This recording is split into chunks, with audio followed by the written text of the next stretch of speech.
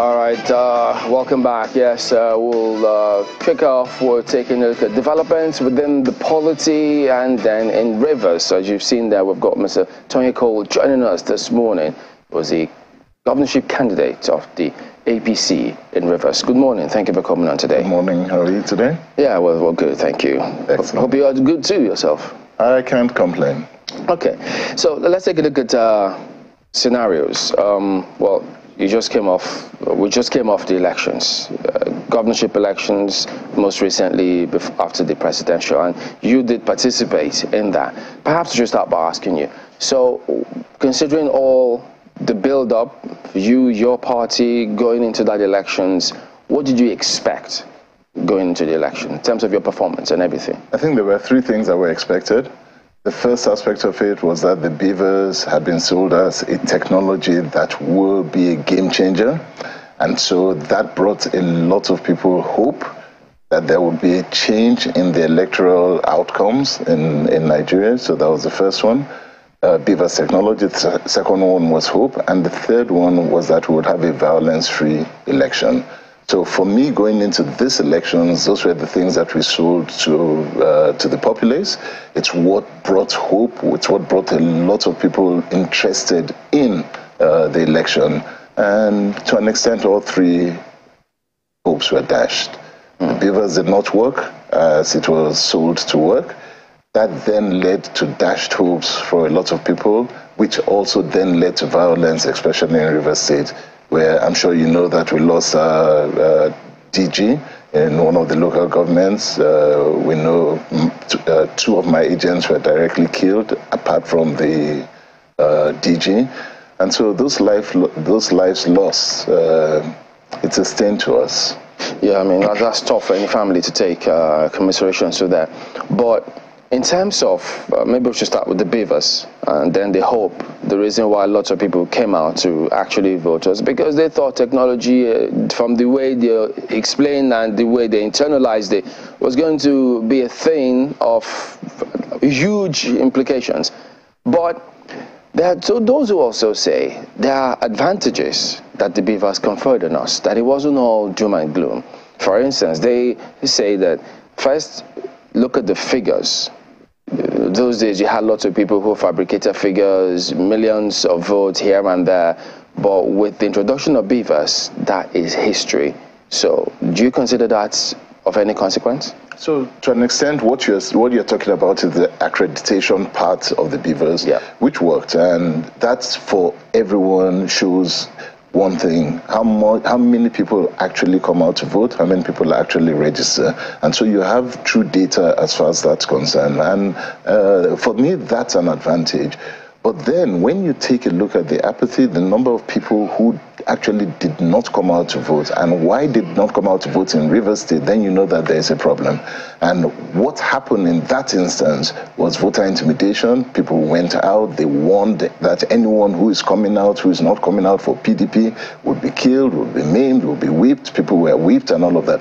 And that for me was a big stain. Should never have happened. So yes, beavers in itself brought out the true number of accredited voters that we have in Nigeria. And that is a good thing. It's a positive thing that we can build on. Prior to the beavers not working, no one believed that hijack of polling units and entire electoral staff was possible, because we were told that the beavers also worked on geotechnology. And so if you moved it away from its polling booth, it will shut down, it will not upload. We found all of that to not be true. And that, for me, in particular, we built our campaign and we sold it on the fact that people's votes will count. And that was a big disappointment. Has there been any communication about INEC's performance? I mean, I know that they usually have these meetings with political parties before the elections, trying to find out what happens after the election. Do they expect people aggrieved to go to tribunal and that settles it? Or do they have conversation in terms of what transpired, how do we improve it in terms of the performance of the commission themselves? No, not yet. So all INEC has said is go to court. And I think it's a wave of a hand, a dismissal of something that is so fundamentally flawed. Yes, we will go to court. That is part of the process. But there was a fundamental truth that was sold. The INEC chairman went to Chatham House. He sold this, and he sold it consistently. I went to Osun. I supervised the elections in Osun. I saw what Beavers did in Osun, and I saw the difference it made. And it was something that we believed. And there are INEC staff that believed it. There were politicians that believed it. There was the entire populace that believed it. And I think Nigerians were conned at the end of the day. It just was such a disappointment. Well, some people might argue that, the technology wasn't the problem. It was the people who were handling the technology. That was the problem. And perhaps the context in which the technology had to work. I don't know if you have thought about this side of the argument, especially when you look at what happened when you talk about voter suppression. There's nothing that the technology could have done there. When you talk about the fact that people didn't feel safe to come out to vote, how the Beavers was not going to be able to work there as well. So for you, when you look at the context of conducting elections in Rivers State, what other proposals do you think should be made so that, people can feel safe enough to come out to vote, and at the end of the day, that their votes will count? I 100% agree with you. Technology in itself is only as good as those who will administer it and those who will use it. So Beavers was sold as a game changer, and I agree with that aspect of it. Now, where did it fall short? It fell short in the human element that transited from when the beaver stops to when the human element takes over. And from that point, there was a failure. So to answer your question, there was an experience in the February 25th election prior to the Beavers not working. And you saw a dramatic change in how people behaved. People came out, people voted. Why? Because they had been sold this idea. So there was safety at that point. People actually believed, and they came out en masse. What did you see from the point that it stopped working? You saw the human element, the rogue element come out, and that's where everything went wrong. So what does this tell us moving forward? The first aspect of it is that people will believe and they will act accordingly in safety if the technology goes all the way to the end. What should the technology do? From this point forward, I believe that we need to move all the way to electronic voting complete. There's no need for the human element part of it because that's where it failed and that's where it was abused. Can we handle that? It was already there. If you remember, they had already done this technology and tested it and made sure it was working. It worked in Kenya. It was already working in Nigeria. So we had the technology. We knew what to do. But for some reason, at some point, it was determined that people may hack this, Russia would hack it, all sorts of things. And so the political decision at that point was that don't take it all the way to the end. Let the human element control this aspect of it. And it failed woefully. So now we have learned. You've had the hopes of many Nigerians dashed. There's very little celebration in any of the states about the results that have come out. And you can see that there's a reason why. People are disappointed. People feel robbed. And so at this point in time, what we need to do, moving forward in elections, is just take it all the way to the end. And let's try that aspect of it and see if that would work. You have, admitted that the Beavers worked in terms of the accreditation process, that it was to transmit the results. So is it in the transmission? Because Rivers, I want to believe that Rivers State is covered with, at least 3G technology, 3G network coverage. So is it that it did not transmit results to the result viewing portal, or that the result viewing portal was down? Because that was the complaint for the presidential elections. The INEC officials were trying to upload the results. Not that the Beavers had any problem, but the site looked like it couldn't take those results. It wasn't working. But in the governorship elections, at least for a number of states, we saw that the result viewing portal was up, and we could see it being uploaded. I do not know what the particular experience was for result uploading in Rivers State. Okay, so Rivers is very, very peculiar. What then happened in Rivers State for the gubernatorial election? Threefold. The first aspect of it was it started with a build-up of intimidation.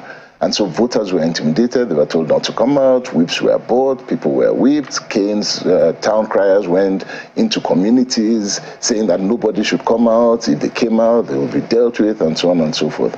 So voter intimidation was very, very heavy. So that brought down the number of people coming out to vote because they were scared.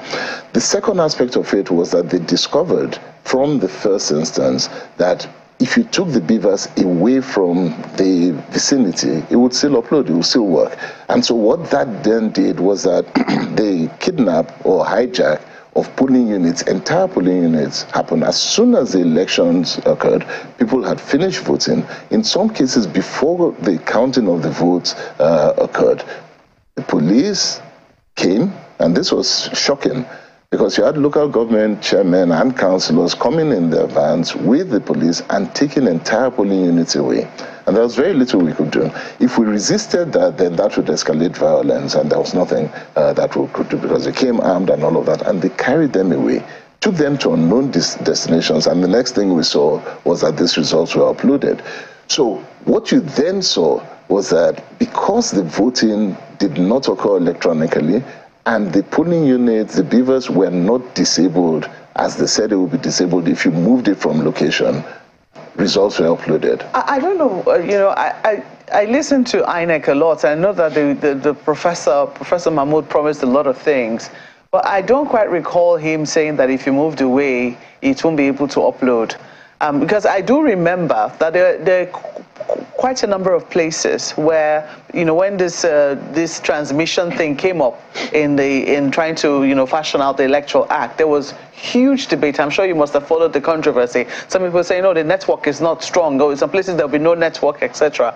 And the conversation was that, even if there is no network, as long as the officials have started the upload, whenever it is they get to where there is network, it will automatically upload. So I know what I do know is that the names on the beavers were specific to a polling unit. Correct. So there is no way you could take a beavers away from polling unit A and use it in polling unit B. So perhaps do you think that we really understood the expectations that we had of the beavers were clear enough versus what was promised? No, probably not. And it was new technology to a lot of us, and so everybody was learning as they went along. And as you learn, you have good elements and you have evil elements. You have the elements who will learn how to bypass and how to use the fault, which is what we saw in River State. We saw that there was the bad element that took advantage of all of that. And the fact was that if we were going to resist what we saw coming, then it meant that we were just going to escalate violence. And we kind of knew that it was going to happen because we had heard it. It's a small political environment. And so we knew that there were plans to kidnap. We saw people come into the polling units who were strange. And there was not enough security to counter that in any case, because this was it was a national election, security was widespread and all of that. We had choices, and one of the choices that we had was to also arm and equip our own side equally. But the thought of that just meant that this was going to escalate into bloodshed, death and all, and we chose not to. But about some of the things that may have affected your performance, ultimately. Quite a number of people, well, at least some, I don't know if I can put a figure to it, think that your campaign, the build-up to your campaign was affected because it appeared as though you were isolated at times. You couldn't galvanize because the court cases slowed you down. You couldn't galvanize a lot of support. Probably they didn't see a lot of campaigns until the president-elect now at the time came to Rivers, and then your campaign got some steam, and that could have affected the momentum which you would have loved to see before time. Was that the case? No, I wouldn't agree with that ultimately. There were three things that we did in our campaign that we did very effectively. The first was that we did a door-to-door campaign, which was basically just going down to the grassroots and getting them energized and interested in coming into politics. And the reason why was this time around we were telling them that we're there for them and that their votes would count. So these were things that we did door-to-door. The court cases are normal, so we had 11 or so court cases that we needed to deal with, and we dealt with all of them. But particularly, Rivers State had some issues. There were issues of executives that the Governor Wike put against all political parties, which meant that we could not use the normal rally points that we used to use, and so we had to find all sorts of innovative ways to campaign. In the midst of all of that, we were shot at, bombs were thrown at, I was attacked several times, our campaign was destroyed several times. And so there was an active effort by the PDP in the state to stop us from campaigning and stop us from widespread campaign. But that in itself also brought a lot of sympathy votes towards us, because people were just tired of the intimidation and they were tired of the frustration. Unfortunately, this continued all the way into the gubernatorial election, because by the time we got there, a lot of the threats that we had on violence now began to kick in, and people are worried about their safety. And so they kept asking us, can you guarantee our safety if we came out? Can you guarantee our votes? Those were the two things that concerned. We'll talk about that security, but the part, because I think when he was asked, he said he didn't just give a blanket executive order, that what they required was if people went in to use the hall, they just needed to pay for cleaning, and when that was done, they would always be allowed to use it. Was that the case? No, it wasn't the case, and that's playing around with the truth. This was targeted at ensuring that no political party had the platform to compete at the same level, and it was specifically targeted at us, but that's fine. We went through that, we survived it. Irrespective of what they did, we still campaigned. Irrespective of how the executive orders were targeted, we were still able to reach the people that mattered. And this, for me, was what was important. All right, my colleagues have questions for you from Lagos. Go ahead, guys. Yes, thank you, Chamberlain. Mr. Cole, perhaps you should be more categorical about your demands as far as the governorship elections in Rivers State are concerned. I have read that you have rejected the results and called for the cancellation. But are you saying that you won the election and the process was flawed? Or are you saying that the process was flawed and didn't give a level playing field to all of the candidates to compete favorably? So there are two things. The first aspect of it is that the election was flawed. The second aspect of it was that irrespective of the election being flawed, people still came out determined that they were going to cast their votes for us. Now, when it was obvious that it was moving in the direction that was favorable to us, we started seeing a lot of mutilations of our results. We saw a lot of cancellation of the results. And so the first thing we did was to say that the electoral process needed to be cancelled. And this was while collation was still going on. Now, collation has been done, a winner has been announced. And so now what we're doing is that we have to proceed to the tribunal, which is what we must do. And at the tribunal, we'll make our demands very, very clear to the tribunal as to what we want.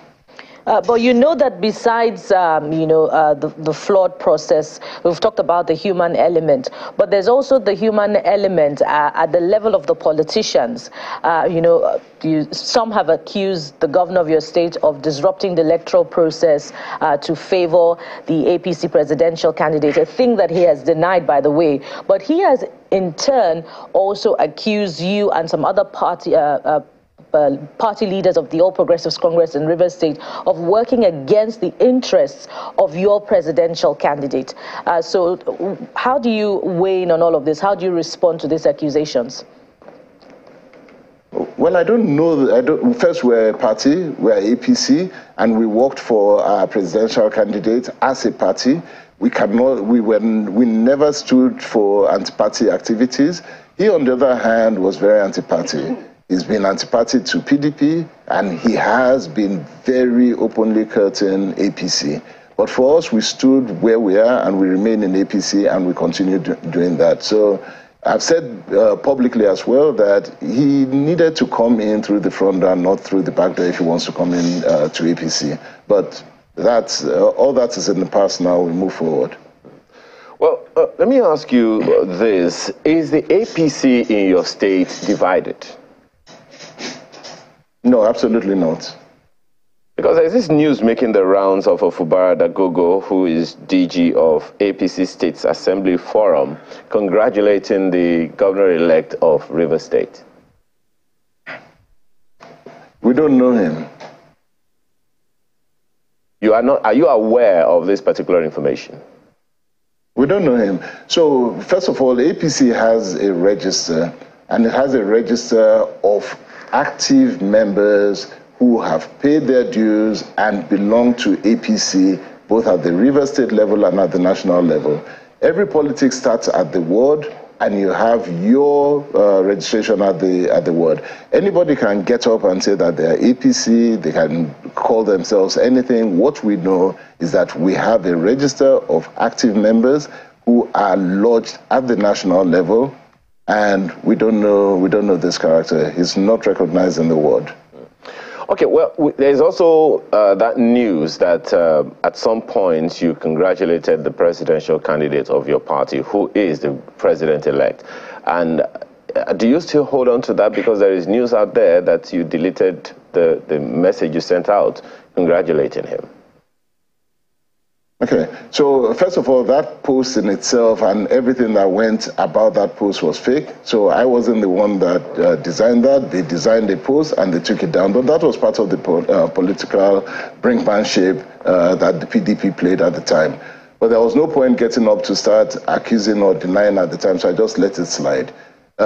Soon after there, I was with the presidential candidate. He's somebody I've known for a very, very long time. I've known him before politics, I've known him during politics, and I continue to relate with him at a friendly level. So I've never had a problem congratulating him, never had a problem associating with him. But where the issue is that within the political dynamics, that game was played. Somebody put up a post and took it down so that they can gain the political mileage that they wanted to gain. But that's all part of the politics at the time. Well, it's also well known to everyone that your presidential candidate, who is president-elect, visited very, very few governors when he was campaigning. The part of the parties that he visited were members of the G5, an integrity group. One of them is the governor of your state, Governor Wike, who was visited by, the president-elect while he was campaigning. And it would seem like even at that time, the APC in Rivers State kicked against that. Do you think that in any way contributed to your loss, during the election? Well, if you follow the political trajectory of what the president-elect was doing at the time, there were two things that were at play. The first aspect of it was that he was trying to encourage and make sure that Rivers State money would not go to the PDP presidential candidate, and in that instance, foster the division that was already in the PDP so that he can enhance his chances of winning within the state. And so he did that. Within the political context in the state, it was understandable that he will cut that to ensure that he won Rivers State by bringing votes from PDP and bringing votes from APC together. So that was understandable at the time. And we had a discussion, I had a personal discussion with him regarding that, and I understood what was going on there. You couldn't fault it for the politics that it was. However, to a lot of people on the ground, at the ground level, there was some confusion as to where exactly all of this was leading to. Did it mean that Wike was moving into APC or not moving into APC? Did it mean that he was staying in PDP and playing anti-party?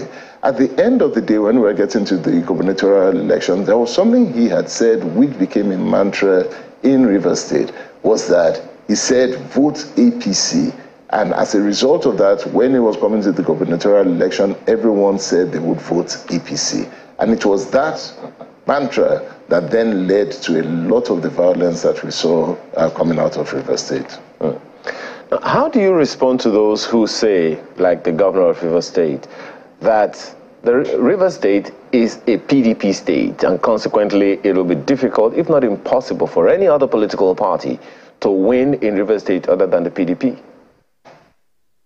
I would have loved for that to have been tested without intimidation, without violence, and just allowed a free and fair election to hold. We have always said that the violence and the ability to rig has kept Rivers State a PDP state since 1999. This time around, we know that people wanted to vote differently. And it was the fear of allowing a free and fair election that would have shown that Rivers State was not a PDP state that led to what we saw. When people are popular and they know that they have done well as a government, then they have nothing to fear and would have allowed a free election. This election in Rivers State was far from free, far from fair. What we had was a hijacked election, and that was as a result of the fact that they knew they had not done well. Rivers State is not a PDP state, it's just a hijacked PDP state. To what extent would you say that the rivalry between former Governor Rotimi Amici and current Governor Wike has, will I say, fostered this atmosphere of acrimony in Rivers State? To a large extent, and it's something that we're trying to move away from. Rivers State and a lot of people in Rivers State are fed up and tired of that acrimony, and people need to move on. And so one of the things that Rotimi Amici had done was just stay away from the face of that politics and allow things to move forward. With every opportunity that Governor Wike had, he had to bring it in. And this was not an election between Governor Wike and Rotimi Amici. It was an election between myself and Sim. Sim never showed, Sim never spoke, Sim never came out, and it became a Wike's third term. And so Wike pushed this election, he continued to push the election, and he continues to push it even after the election is over. I don't know that Sim has been interviewed. I don't know he has come out to tell us what he wants to do. I don't know that many people recognize him at all. But whatever the case, Amici's term was up. Wike's term is up on the 29th of May. But will they continue to try to make this about them? Would Wike continue doing that? I'm sure he would. So moving forward, what's next for you? So first, the next immediate thing is that you go to the tribunal. My prayer, the tribunal is an interesting place. A lot of people are also very skeptical about whether the judiciary will do what the judiciary ought to do in terms like this. But we have to keep believing. So the first aspect is we will go to the tribunal. We'll see what the tribunal would bring. Should the tribunal do what I believe they would do, because this was clear to everyone that everyone saw that elections in Rivers State did not happen the way it ought to happen. Let's assume with the evidence that we produce, the election is overturned and then we get into government, all well and good. If on the other hand that does not happen, we continue. We're not going anywhere. This election, and for me in particular, I made a point that I was going into politics for the next 20 years, and I took that decision 4 years ago. And so here I'm here to stay. We're not going anywhere. We'll continue to fight this until the right thing is done. I think Nigerian democracy needs change. It needs to be done properly. And we'll be fighting for that until we get it done. All right, then, Mr. Tony Cole, governorship candidate of the APC in Rivers State, thank you for talking to us, and I wish you all the best. Thank you. Good morning. All right, we will be back in just a moment. Stay with us.